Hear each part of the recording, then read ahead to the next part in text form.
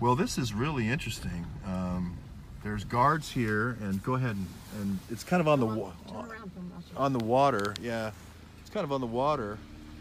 This was the old Rascom estate, I think, and this is Pioneer Point, it's called.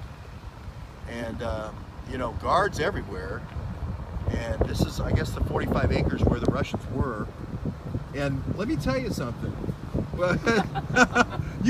This reminds me of that Coen Brothers where they're walking on the leaves, the last where the guy's digging his own grave. Let me just turn down the left there, Task Force, and show how remote this is. I would just like to say. Go left. Go left. Go left here. For the team here. Yeah, go left and just look at. We are not. I mean, this was a guy who. Proceed to the route. This is the guy who built the Empire State Building, I think. Rascom is the guy who built the Empire State Building. He got into a contest with Chrysler, building the Chrysler Building. And then he was able to build it in 11 months or whatever that was, and he starts GM, or he consolidated GM, and then he started GMAC Finance. But, I mean, it really does have that. Now, it seems nice now, but the other road that we came down was weird. And man, we came close to that gate, and that guard was out. They were just ready to come out. You know, they were just ready. So this is going to be interesting. This is going to be a Google Earth worth for the fans out there who love to use Google Earth. You are on. In half a mile, arrive at Pioneer Point Lane. Yeah, you've really hit pay dirt for the Google folks. Now, I mean, I'm gonna, I guess, turn this around and just say. For all of those people who, I mean, if it was me, let's say I was Secretary of State and I wanted to raise as much money as I could in the 8 years I was Secretary of State to become president. Now, I don't know if anybody's ever been in that position before, but here's what I would do. I would have a place like this, you know, not too far from the Navy. I could bring the kids in, bring the wives in, bring the truckers in, and really, literally, I mean, what I would do is if I was doing rat lines. I mean, see, the roads aren't so great here. This is not like I would flat tire where it's over. I would take a place like this that's so out of the way, and I would say it's a Russian retreat. I would say it's Russian sovereign land, but it really isn't. I think it's owned by the United States, or it's owned by GSA. Tim Horn at GSA. Can you tell us? Tim Horn also that we talked about this morning ends up having to deal with the old post office, maybe to Jared Kushner or his wife, who is Ivanka. You go out here and then go out there and then turn right, left. Go out there and then turn right. Yeah, left. Yeah. So it's and this is kind of like the control point where we're at right now. But anyway, if I was doing Arrive at Pioneer Point Lane. I would involve Arrived. I would involve everyone in the conspiracy. I would make sure Putin was getting a little bit of money for the kids coming over. And I'm not just saying the uranium kind of is the calling card or the national security reason why you could do all this. And let's say you had a bunch of oligarchs that you were involved in, let's say, like the Joe Rago thing with the pharmaceutical company, and you were bringing in these pharmaceuticals and selling them to the Navy and selling them to the Army. Okay, just to take the example there, where, you know, we know they've been hacked. We know Fort Belvoir DLA was hacked for the last 2 months for the contractors. So, you know, it's a reasonable suspicion.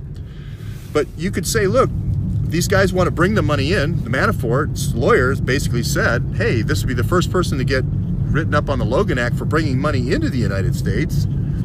I'm about ready to go into Trey Gowdy, but I'm going to try to keep away from it. They're bringing the money in. They're bringing it in. Now, how could you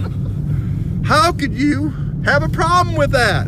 They're bringing it in. They're bringing people in. All right, people. Okay. So what I'm saying is, you'd say, okay, we're going to bring the money in to launder the money in. If I was Secretary of State, I'd say, hold it. Wait a minute. We got this EB-5. Hold it. We got EB-5. We got EB-5.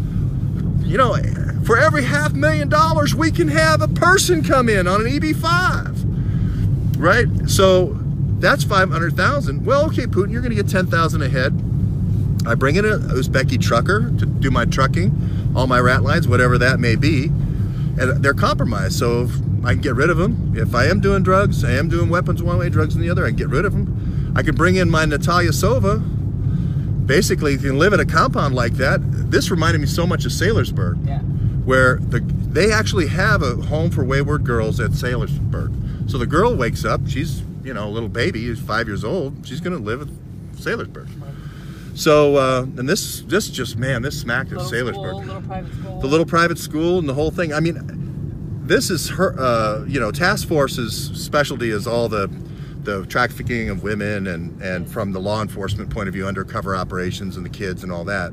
Whereas I'm coming at it more from the spy ring and the uranium kind of pay-to-play arms, weapons one way, drugs in the other.